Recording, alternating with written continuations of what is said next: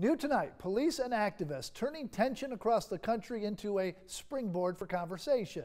This is all to help unify the Charleston community. News 2's Katie Turner listening in on tonight's Racial Justice Town Hall. Joins us live from Charleston Police Headquarters. Katie, there is a hard bridge to gap here, so they're saying.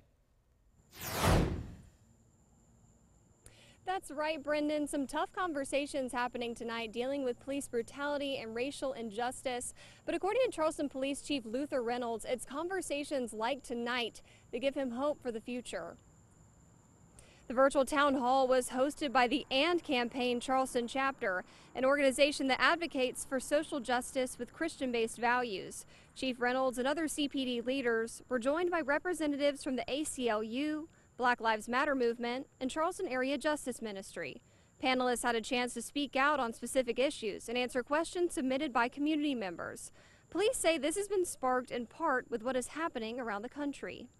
There are a lot of people that are not happy about where we are and want to get us to a better place. But there's some patience with all the pushing and the persistence and the challenges to help us get from where we are to where we need to be.